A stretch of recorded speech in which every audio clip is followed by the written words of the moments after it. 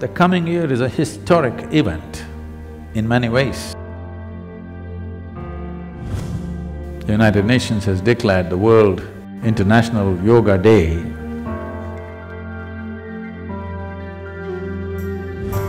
over 15,000 years ago. Since Adi Yogi, many things have happened in terms of propagating yoga, in terms of reaching out. Many administrations in the form of kings took to yoga.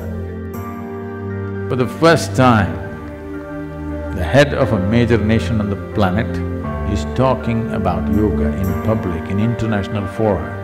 And I invite him to address the assembly, Mr. Prime Minister.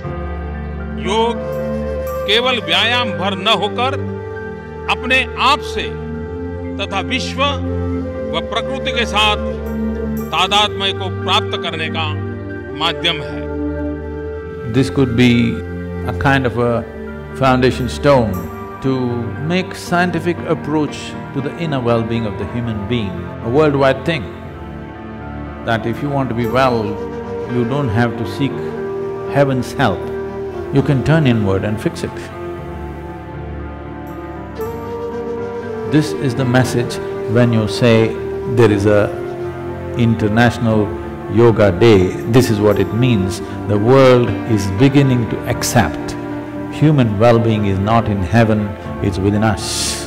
It's a tremendous step for the world, and for the first time, 177 countries get together to pass a resolution. Never before in the history of United Nations, 177 countries have voted for anything. I want you to understand, this has lived for over 15,000 years without any kind of one organization pushing it or forcing it, simply because of its efficacy, because it works, it's lived.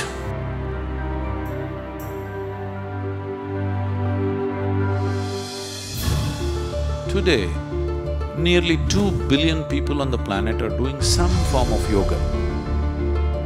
I'm not happy with that. I want the 7.2 billion people to do some form of yoga because in the last 100 years, we have ripped the planet apart, but we are nowhere near well-being. If human well-being has to happen, the only and only way is one has to turn inward, there is really no other way. Because pain and pleasure happens from within you, joy and misery happens from within you. The very light and darkness happens within you. The only space where you generate experience is within. If you don't turn inward, fixing your well-being on this planet is out of question.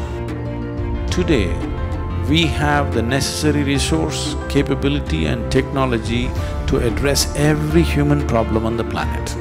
Never before was this possible. Only thing that's missing is an inclusive consciousness of human beings. And this is what yoga can do, beyond religion, beyond belief systems, beyond caste, creed, race, nationality. People can experience a deep sense of unity within themselves, which is what the world needs. This is a momentous step that humanity is taking. It is time the world turns inward for their well-being, not up, not out, in. In is the only way out. If you want well-being, in is the only way out.